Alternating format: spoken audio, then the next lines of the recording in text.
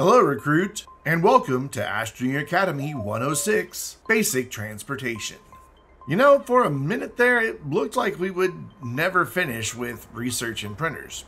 But here we are. In today's course, we are going to investigate the features of some of the more basic land vehicles. In next week's Astroneer Academy, you will be introduced to the compass and how to use it to navigate, along with augments and other items that can be used with the vehicles we will introduce today. Let's get started. Up until this point in Astroneer Academy, your only way of getting from place to place has been by using your own 2 feet. That's fine and all because a pudding-filled spacesuit definitely needs to get their steps in to help them stay fit.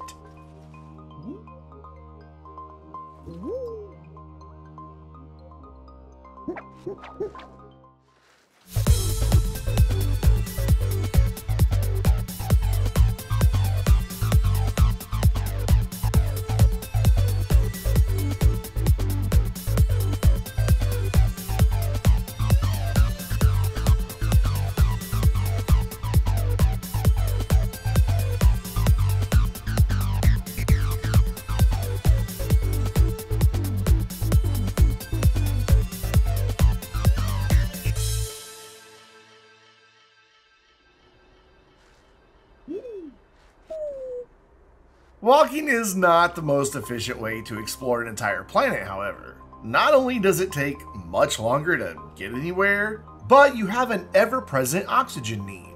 Walking is so inefficient, in fact, that carrying anything larger than a small item will cause you to walk slower, and extra large objects, they'll stop you in your tracks. That isn't to say there aren't ways around those speed limitations. In this rather long pro tip, allow me to introduce you to the idea of item juggling. Not only is this a good way to avoid walking slower, but it will allow you to simultaneously move multiple items to a location. To demonstrate this in action, I have 3 research items that I want to move back to my base. Typically, I would have to walk each of these back to my base one at a time, and I'd be moving a bit slower than usual because they're medium-sized objects. Instead of making multiple trips, I can begin walking and grab one, move it ahead of me, and then drop it. Then I can grab the next one, move it ahead of me, and drop that one. Then I can repeat that on the 3rd research item. I just repeat this over and over again until I have reached my base with all 3 research items. It might take a bit of practice to get this right every time. I know I still struggle with it sometimes, but it really does come in handy. You can use this technique to carry a shuttle along with you as well. All 3 shuttles are extra large items, so typically you would be unable to walk while carrying them. Using this juggling technique, however, allows me to move the shuttle along and keep walking while I do it. Plus, it has the added bonus of providing oxygen from the shuttle. Just be careful that you're picking up the shuttle and not its thruster or anything in the cargo hold. While the juggling technique is quite handy, it does not compare to the freedom and expanded storage that you have when using a vehicle. Vehicles can be grouped into several categories: rovers, shuttles, jet-powered, rails, and the gravity globe. Today, we will only be discussing 2 of those categories, saving all the others for later courses. Nearly all vehicles in the rovers category do not contain anywhere for you to sit. In any other world, this would be considered a design flaw. Yet this seeming omission is actually intentional. That is because most of these vehicles can utilize the Rover Seat. The Rover Seat is automatically unlocked in the research catalog when you begin a new adventure, and you can create it on a small printer using 2 compound. When unpacked, it is a medium-sized object that you can attach to most of the rovers. Pay attention to which direction you connect the Rover Seat, however. The direction that the Rover Seat is facing is considered forward. If you place the Rover Seat facing inward on any rover, your controls for that rover will become reversed. If other Astroneers have joined you on your adventure, you will also want to pay attention to who will be able to drive. It is possible to connect 2 or more rover seats to large rovers, providing transportation for multiple Astroneers. Control over the rover will be assigned to the Astroneer who enters their rover seat first.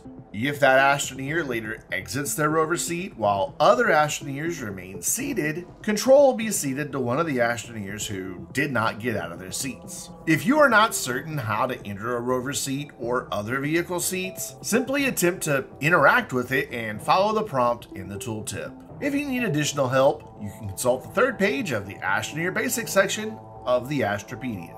There is also a large rover seat which you can unlock in the research catalog for 2,000 bytes. You can craft it on the medium printer from 1 compound and 2 plastic. When unpacked, the large rover seat is, well, this is kind of obvious, large tier 3 item. The large rover seat can seat up to 3 Astroneers. Similar to the small rover seat, the direction the large rover seat is facing will be considered forward, and control of the rover will be given to whichever Astroneer enters first. There is one other item that can be used in place of a rover seat, but we'll talk about that more in just a few moments. Regardless of which seat type you use, each one will prompt the training simulation to generate a save point when you enter. This is true for shuttles as well. Should the training simulation encounter a fatal error, which it has been known to do from time to time, you will most likely find yourself in the location where you last entered a vehicle or shelter when you reload the training simulation. Since you received a Buggy as a mission reward in Astroneer Academy 105, let's start with that vehicle. The Buggy is unique among the Rovers class, as it is the only one in this class that cannot attach to another vehicle to create a Rover Train.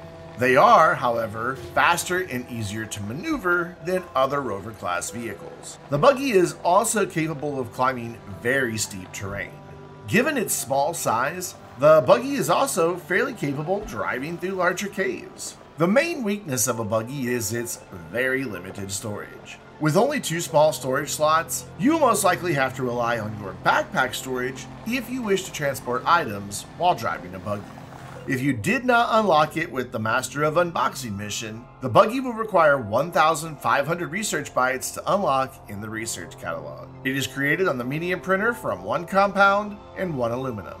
When unpacked, the Rover has 2 small tier 1 slots, one on each side above the rear tires, and a single medium tier 2 slot in the middle. Though you could use that medium slot for storage, I would advise against it. That slot is where the Rover seat is intended to be placed, and without a rover seat, you won't be driving the Buggy. The Buggy is the most efficient in terms of power usage among the Rovers class. It only consumes 0.03125 units per second when moving, and its internal battery can store 4 total units. You can connect a power producer or battery to either one of the small slots on the sides to provide additional power. The Buggy is so efficient that a single power cell can provide enough power to keep it moving for up to 26 minutes. Those 2 small storage slots may appear to be normal storage slots, but they are not. They are auxiliary slots. If you need a quick refresher on activating an auxiliary slot, be sure to check out the Astropedia Astroneer Basics section's 3rd page. You can attach a work light to this slot to light your way through the darkness while driving a Buggy. Or you can attach a small generator to power up anytime your Buggy runs low on power. If you want to make your Buggy the best it can be, you will attach a horn to one of those auxiliary slots, because horns are awesome. Should you manage to flip your Buggy or any other vehicle in the Rover class, don't worry about it, it happens to everyone. Patiently wait just a moment for a flip prompt to appear, then simply use the controls indicated in the flip prompt and the Buggy should right itself. Be careful utilizing this on steep ramps and in caves though, as you may find that the Buggy does right itself but is also embedded with the surrounding terrain. If this happens, you'll have to get out and use your terrain tool to free your Buggy. Thankfully, you can avoid rollovers in the first place due to each Rover class vehicle's in-air controls. By default, you can control the pitch and roll of your vehicle while it is airborne by simply moving the left thumbstick in the direction you wish to pitch or roll, or by using WASD on your keyboard. You can visit the options section of the simulation to change your vehicle air controls to pitch and yaw, however. Previously, you were able to simply toggle between pitch and roll or pitch and yaw by simply holding down the left of the 4 buttons on a controller or by holding down left shift. Many Astroneers have reported that this functionality is not working properly for them, however, so your mileage may vary. For me, personally, it works just fine. Similar to all Rover class vehicles, the Buggy will provide oxygen when you are near it. If you attach a portable oxygenator to one of its small storage slots, you can even create a tether network with the Buggy. Large Rover class vehicles have larger storage slots, which allows you to connect a full-size oxygenator for a tether network without the power required to keep a portable oxygenator running. The next vehicle you will most likely encounter will be the tractor. If you open the mission log control panel, you will find the Movin and Haulin mission. To complete it, you need to print a tractor. You will first need to unlock the tractor in the research catalog with 1000 bytes. Then you can print the tractor on the small printer using 2 aluminum. When you do, you will complete the requirements for the Movin and Haulin mission. Head back to the mission log and claim your rewards of an unlocked trailer schematic and one trailer that you will be using in just a moment. The tractor consumes power at a rate of 0.075 units per second, and its internal battery can store a total of 4 units. Unlike other Rover class vehicles, the tractor has a built-in seat, meaning a Rover seat is not required. The front of the tractor is home to a single medium tier 2 auxiliary slot, which functions much like those found on the side of the Buggy. You do not have control over each of the 2 smaller slots individually, however. Instead, using either key will activate the auxiliary slot on the front of the tractor. Like the Buggy, you can use this auxiliary slot to activate nearly any small or medium object that you would otherwise activate yourself.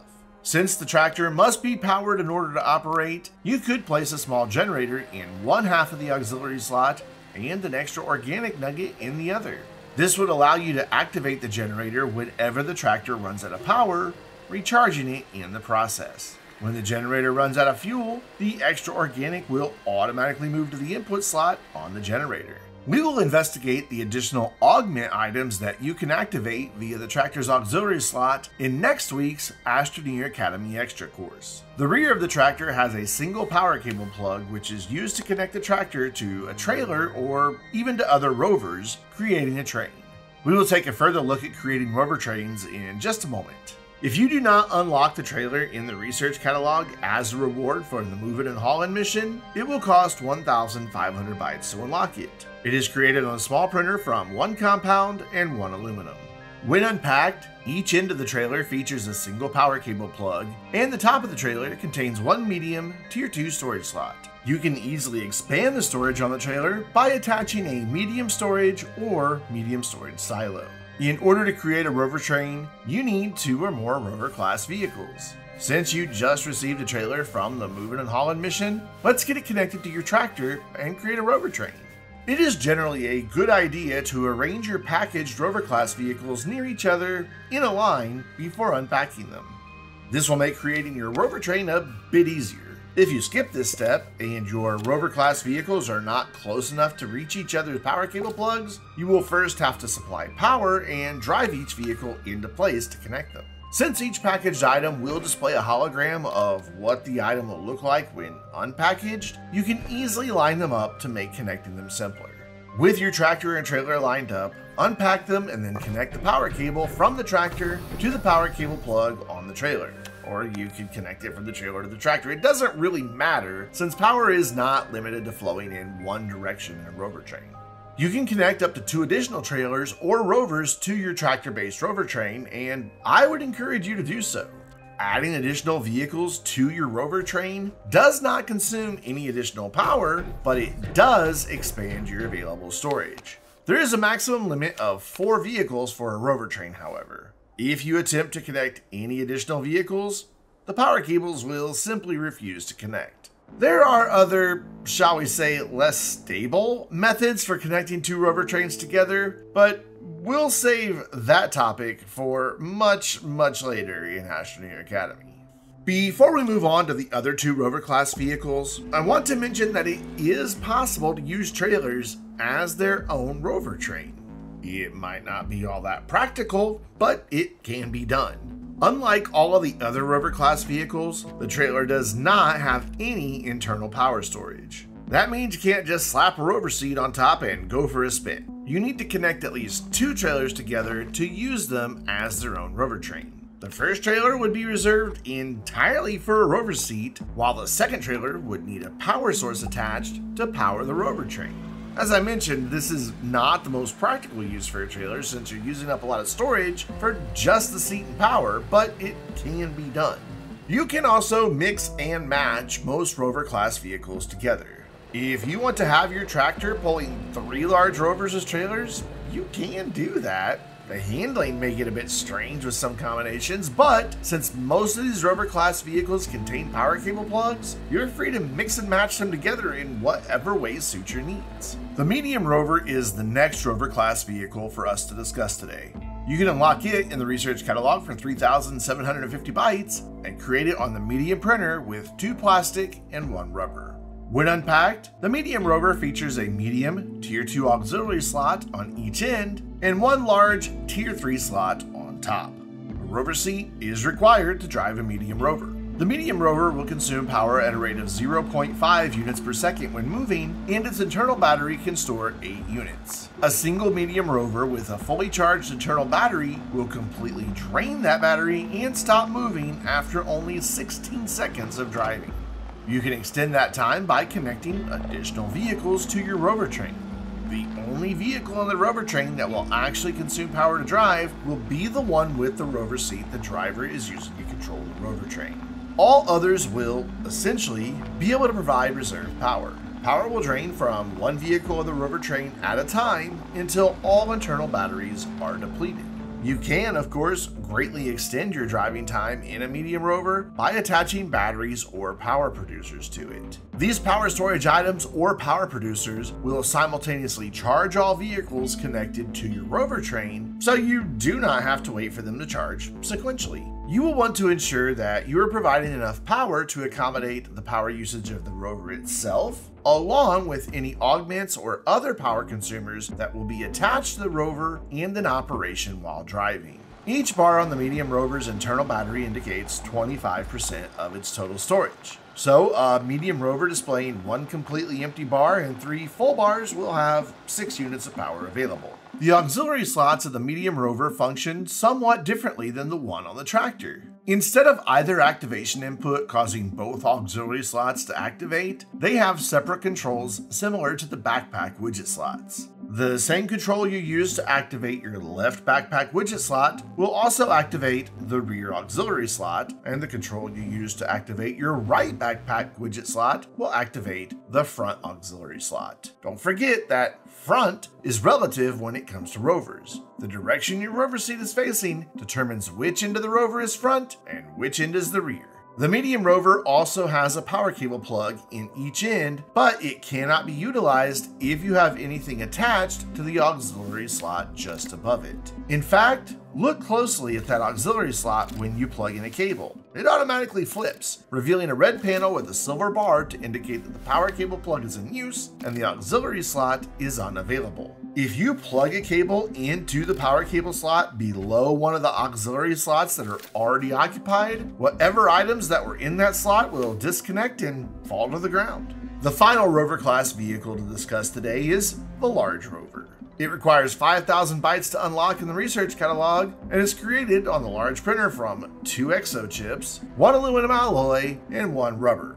When unpacked, the large Rover features a large Tier 3 auxiliary slot on each end and a single extra large Tier 4 storage slot on top. Similar to the medium Rover, the large Rover has a power cable plug on each end. And similar to the medium Rover, these cable plugs cannot be used at the same time as the auxiliary slot just above them. Any object connected to those auxiliary slots will be ejected if you connect the power cable to the power cable plug below the auxiliary slot. The large Rover consumes power at a rate of 1 unit per second, and its internal battery can store a total of 16 units. The large Rover's operation is functionally identical to that of the medium Rover, just at a much larger scale. While it may be the least efficient Rover class vehicle in terms of power, it is hands down the best vehicle for use when you wish to transport large objects or a large number of objects at the same time. How you provide power to your rovers will ultimately be a combination of personal preference and available power producers. For smaller rovers that are not using any augments, a single small generator may supply more than enough power to keep you moving.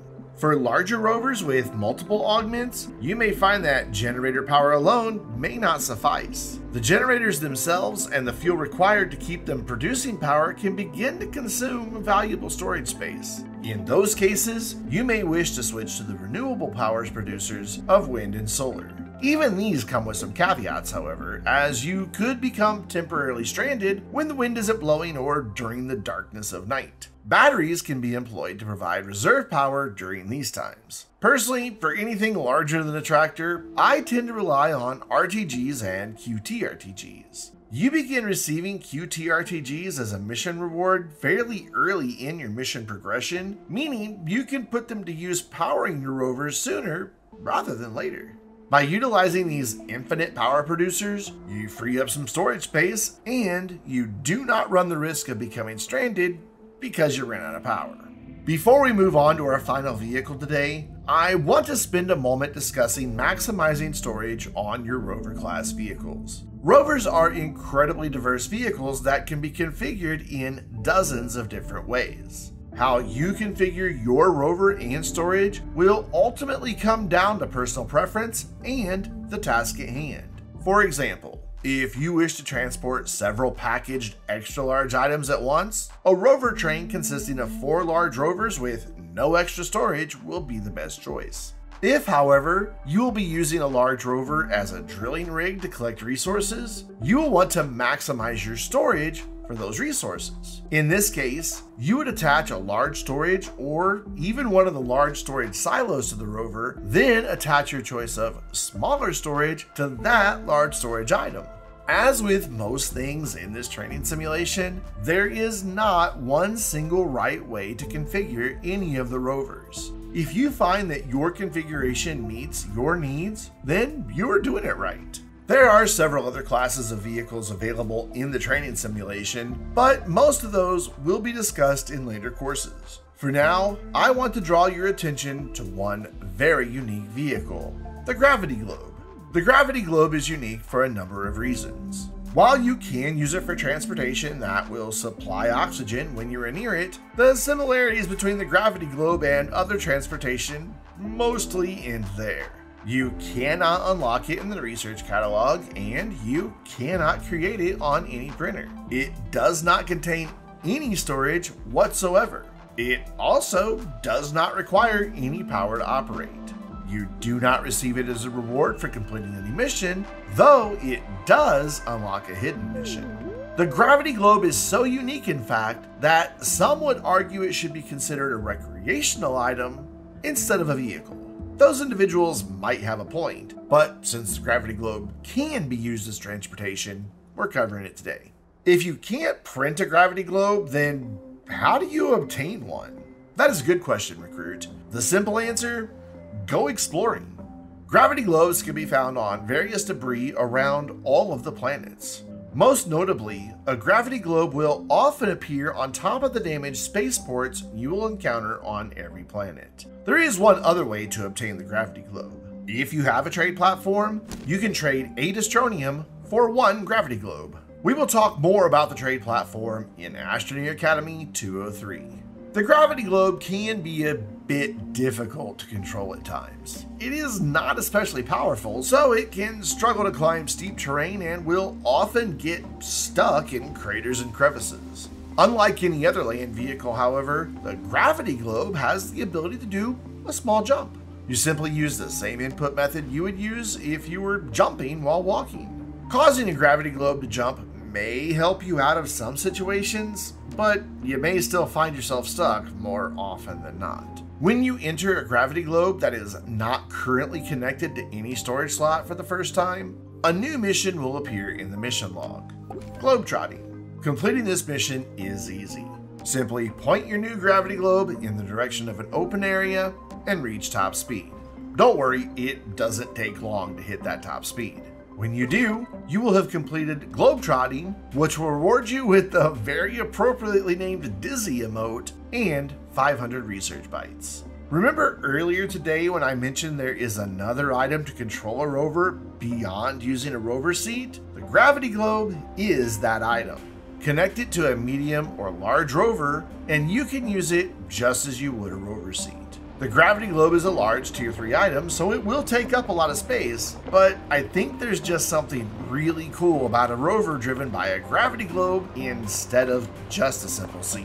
Today, you have learned about the rover class of vehicles, their power requirements, their unique characteristics, and how to optimize their storage. You have also been introduced to the gravity globe and its hidden mission. Next week, in an Astroneer Academy Extra, we will discuss augments and other items that bring added functionality to your rover class vehicles. We will also introduce you to the compass and how to use it for navigation. 2 quick bites are also coming next week to tell you why you should take a tractor, not an oxygenator, to a new planet, and to help you gather ammonium quickly and easily. Until then, I'm Brandon, reminding you to keep looking to the stars.